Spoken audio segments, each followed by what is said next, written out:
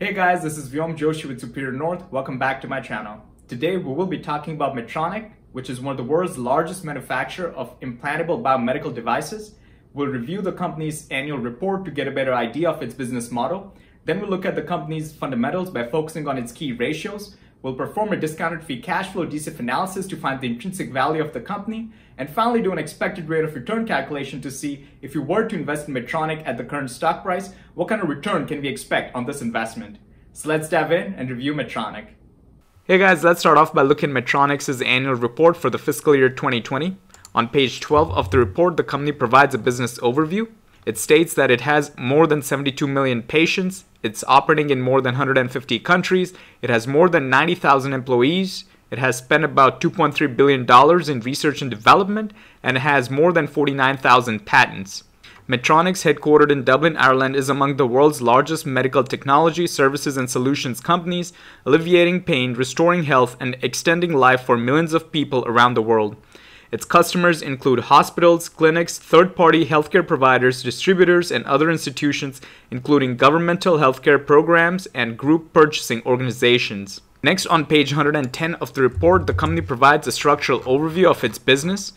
Medtronic states that the company's organizational structure is based upon four principal operating and reportable segments: the Cardiac and Vascular Group, the Minimally Invasive Therapeutics Group, the Restorative Therapeutics Group, and the Diabetes Group. The primary products and services from which the Cardiac and Vascular Group segment derives its revenue include products for the diagnostic, treatment, and management of cardiac rhythmic disorders and cardiovascular disease. The primary products and services from which the Minimally Invasive Therapeutics Group segment derives its revenue include those focused on diseases of the respiratory system, gastrointestinal tract, renal system, lungs, pelvic region, kidneys, obesity, and other preventable complications. Next, the primary products and services from which the Restorative Therapies Group segment derives its revenue include those focused on the neurostimulation therapies and drug delivery systems for the treatment of chronic pain, as well as various areas of the spine and brain, along with pelvis health and conditions of ear, nose, and throat. Finally, the primary products from which the Diabetes Group segment derives its revenue include those focused on diabetes management, including insulin pumps, continuous glucose monitoring systems, and insulin pump consumables. After that, Medtronic provides us a table where it lists out the segment operating profits across its four operating groups. We can see that the Cardiac and Vascular Group brings in about $3.7 billion, and the Minimally Invasive Therapeutics Group brings in about $3 billion, followed by the Restorative Therapeutics Group, which brings in about $2.9 billion, and finally the Diabetes Group brings in about $546 million. The total segment operating profit is about $10.224 billion. When we compare the company's segment operating profit of the year 2020 to that of 2019, we can see that all operating segments saw a decline in the year 2020. Next, the company talks about its total assets and depreciation expense. For the year 2020, the company's total assets amounted to about $91 billion, out of which the Minimally Invasive Therapeutics Group accounted for about $40 billion. When we compare the depreciation expense to that of the company's total assets, we can see that the company depreciates about 10% of the company's total assets every year. Finally, looking at Medtronic's geographic information, in this table we can see that for the net sales in the year 2020, the total was about $29 billion, out of which about $15 billion came from the United States. In other words, about 50% of the company's net sales comes from the United States. Similarly, when we look at the plant, property, and equipment, we can see that about 3/4 of the company's plant, property, and equipment is located in the United States. Lastly, Medtronic clarifies that no single customer represented over 10% of the company's consolidated net sales in fiscal year 2020, 2019, or 2018. Now that we have a brief understanding of Medtronic's business, its four operating groups, and its profitability, let's review the company's fundamentals by focusing on its key ratios. Hey guys, now let's look at Medtronic's key ratios. I'm on Morningstar looking at Medtronic. Under key ratios, we have the financials. The first item on the list is the revenue. The revenue is the top line of the income statement. This is the amount of money that the company brings in via sales. Back in 2011, the company's revenue was about $15.9 billion, and for the year 2020, it was about $28.9 billion. Over the past 10 years, the company's revenue has been trending upwards. Medtronic's top line number did see a drop in the year 2020, which was primarily due to the pandemic. Next is the operating income. The operating income is what we get when we subtract the cost of goods and operating expenses from the company's revenue. Back in 2011, the company's operating income was about $4.5 billion, and for the year 2020, it's about $5.2 billion. Over the past 10 years, the operating income follows a similar trend as the company's revenue. Next, looking at the net income. The net income is the bottom line of the income statement. This is the amount of money that's left with the company once it has paid for the cost of goods, operating expenses, non-operating expenses, interest on its debt obligations, and taxes. Back in 2011, the company's net income was about $3 billion, and for the year 2020, it was about $4.8 billion. Over the past 10 years, the company's net income has stayed positive. In other words, the company has always reported a profit in the past 10 years. Next, looking at the dividends per share. Back in 2011, the company paid out about 90 cents per share as dividend. And for the year 2020, it paid about $2.16 per share as dividend. Medtronic has been hiking its dividend every year for the past 10 years, and that is definitely something we want to see as shareholders. We want to be investing in companies that is regularly paying and hiking its dividend. Next, looking at the shares outstanding. Back in 2011, Medtronic had 1,082 million shares outstanding, and for the trailing 12 months, it had 1,352 million shares outstanding.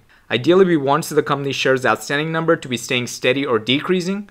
When a company's shares outstanding number decreases, that tells us that the company is buying back its shares, which actually helps increase the existing shareholders' ownership within the company. Medtronic started buying back its shares after the year 2016, when its share count was about 1,426 million shares, as after that year, the company's shares outstanding number kept decreasing. It decreased all the way to about 1,351 million shares in the year 2020. However, over the past 12 months, the company did issue additional 1 million shares as the share count has now increased to 1,352 million shares. Next, looking at the book value per share. The book value is what we get when we subtract the company's total liabilities from its total assets. Back in 2012, the company's book value was about $16.5 per share, and for the trailing 12 months, it's about $38.23 per share. Over the past 10 years, the company's book value per share has always stayed positive and has been increasing for the most part, which tells us that the company has always had more assets than liabilities on its balance sheet. Finally, looking at the free cash flow. The free cash flow is what we get when we subtract the company's capital spending from the company's operating cash flow. Back in 2011, the company's free cash flow was about $3.2 billion, and for the year 2020, it's about $6 billion. Ideally, we want to see the company's free cash flow number to be staying steady or increasing, and we can see that Medtronic's free cash flow has been trending upwards over the past 10 years. I will be using the past 10 years of free cash flow for my expected rate of return calculation, and I will be using the 2020 figure of $6,021 million for my discounted free cash flow DCF analysis. Now let's look at the profitability of the company, focusing on the net margin. The net margin is the ratio of the company's bottom line to its top line, so it compares the company's net income to its revenue. Back in 2011, the company's net margin was about 19.43%, and for the year 2020, it's about 16.56%. What this means is every $100 that the company made in sales in the year 2020, by the time it paid for its cost of goods, operating expenses, non-operating expenses, interest on its debt obligations, and taxes, it had about $16.56 left as pure profit. Ideally, we want the company's net margin number to be staying steady or increasing, and Medtronic's net margin number has always been greater than 10%. Next, looking at the return on equity. The return on equity compares the company's net income to its shareholders' equity. Warren Buffett prefers to only invest in securities that have a return on equity of 8% or greater every year for the past 10 years. Back in 2011, Medtronic's return on equity was about 20.24%, and for the year 2020, it's about 9.50%. We can see that the company's return on equity was much higher from the year 2011 through 2014 than it was after the year 2015. This is primarily because the company issued a lot more shares recently, which means the company's equity portion drastically went up, and when we compare the net income to a large equity portion, we're bound to get a lower return on equity numbers. Next, looking at the return on invested capital. This number gives an idea of how good the management is at allocating the company's capital and getting a return on that investment. Back in 2011, the company's return on invested capital was about 13.32%, and for the year 2020, it's about 7.40%. Medtronic's weighted average cost of capital, also known as the company's hurdle rate, is about 4.6%. And since the company's return on invested capital is greater than the company's weighted average cost of capital, we can safely say that the management is creating value for its shareholders. Finally, looking at the interest coverage. The interest coverage is the ratio of the company's income to its interest obligations. So it gives an idea of how many times can the company pay off its interest obligations using its income in that calendar year. Back in 2011, the company's interest coverage was 9.27 times, and for the year 2020, it's about 4.71 times. Benjamin Graham, the father of value investing, preferred to only invest in securities that had interest coverage of 5 times or higher. Now let's look at the financial health of the company, focusing on the liquidity ratios. The first item on the list is the current ratio. The current ratio compares the company's current assets to its current liabilities. Ideally, we want the company's current ratio to be greater than 1.5. Back in 2011, the company's current ratio was 1.93, and for the latest quarter, it's at 2.10. Next, looking at the quick ratio.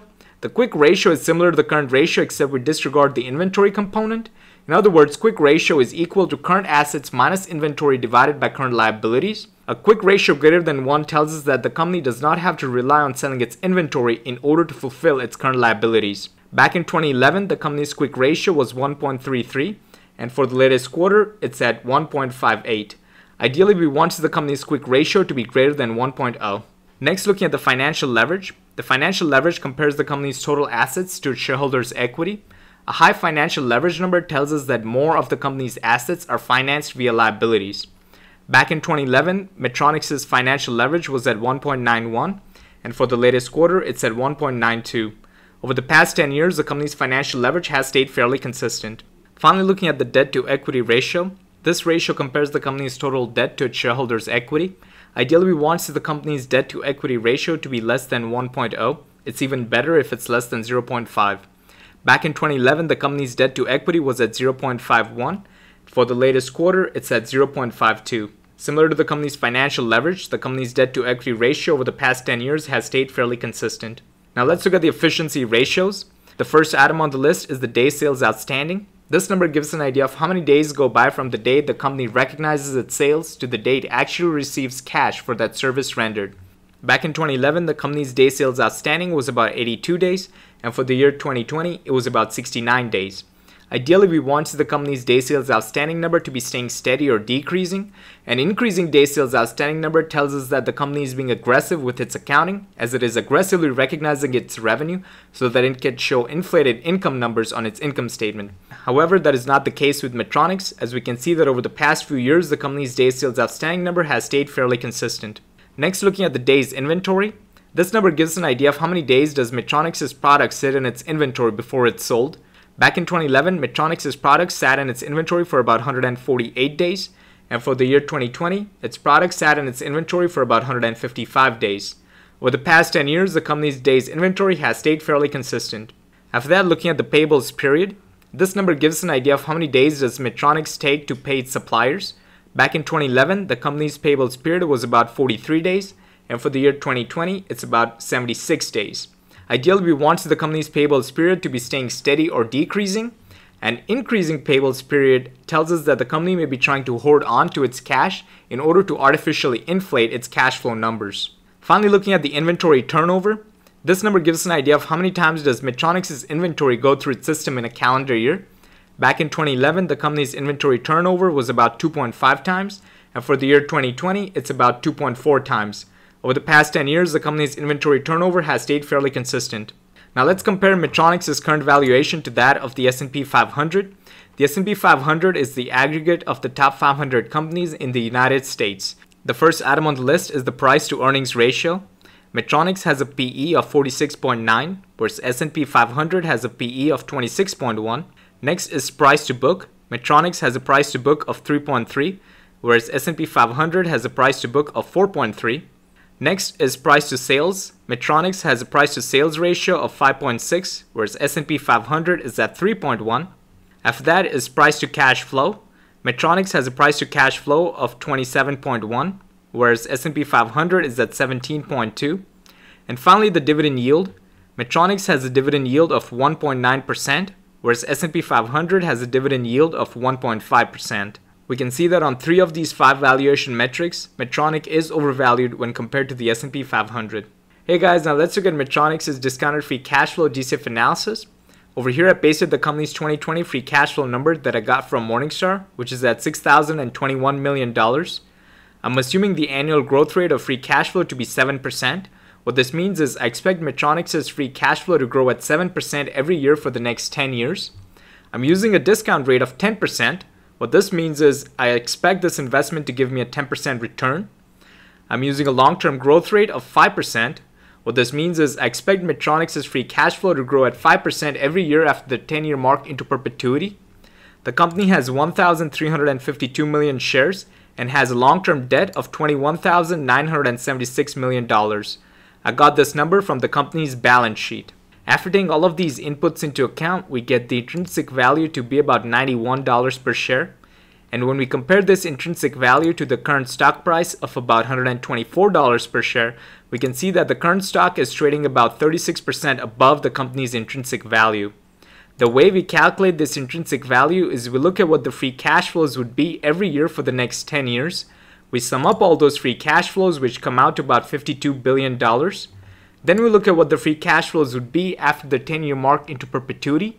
We sum all those up to get the intrinsic value to be about $145 billion. From this number, we subtract the long-term debt and divide by the shares outstanding to get the intrinsic value to be about $91 per share. Now, if we disregard the perpetuity component, in other words, if we think that Medtronic is only going to grow for the next 10 years and then it'll cease to exist, then we get the intrinsic value without the perpetuity to be about $22 per share. And if we disregard the debt, in other words, if we think that Medtronic is going to grow into perpetuity and we can just forget about the debt, because if the company is going to grow forever, then what's the point of even paying the debt? So if we just disregard the debt, if we think that Medtronic is going to grow into perpetuity, then we get the intrinsic value without the debt to be about $107 per share. Finally, we know that the company's weighted average cost of capital, also known as the company's hurdle rate, is about 4.6%. And if we add a 4% margin of safety on top of that and make our discount rate 8.6%, then our intrinsic value comes to about $135 per share. And we compare this intrinsic value to the current stock price, we can see that the current stock is trading about 8.3% below the company's intrinsic value. Hey guys, now let's look at the expected rate of return calculation for Medtronic. Over here I pasted Medtronic's past 10 years of free cash flows that I got from Morningstar. All the numbers here are in millions of US dollars. This is the yearly free cash flow trend that we get over the years. We can see that over the past 10 years, the company's free cash flow have always been positive. Next, looking at the future data and predictions, I'm assuming that there's a 35% likelihood that Medtronic's free cash flow will grow at 10%. There's a 50% likelihood that its free cash flow will grow at 7%, and a 15% likelihood that its free cash flow will grow at 3%. These are the potential free cash flow rates that we get into the future. After taking into account the numbers of shares outstanding, which is 1,352 million shares, at the current stock price of about $124 per share, we can expect to get an annual return of about 4.4% on this investment. What this means is if you were to purchase a share of Medtronic at the current stock price of about $124 per share and hold the security through 2060, then we can expect to get an annual return of about 4.4% on this investment. Hey guys, now let's wrap it all up. We briefly went over Medtronic's annual report and reviewed the company's 4 operating groups. We saw how the cardiac and vascular group brought in majority of the company's operating profit. We saw that the company's revenue and operating income have been trending upwards over the past 10 years. Medtronic's net income has been fairly consistent over the past 10 years. Medtronic has been hiking its dividend every year over the past 10 years, which is certainly something we want to see as shareholders. However, the company's shares outstanding number are a lot higher now than they were 10 years ago. In other words, the company is not very aggressive at buying back its shares. In fact, it is issuing more shares, which dilutes the existing shareholders' ownership within the company. Next, we saw that the company's return on equity was subpar, which was primarily because when the company issues more shares, it actually increases the equity portion. So when we compare the net income to a big equity number, we're bound to get lower return on equity numbers.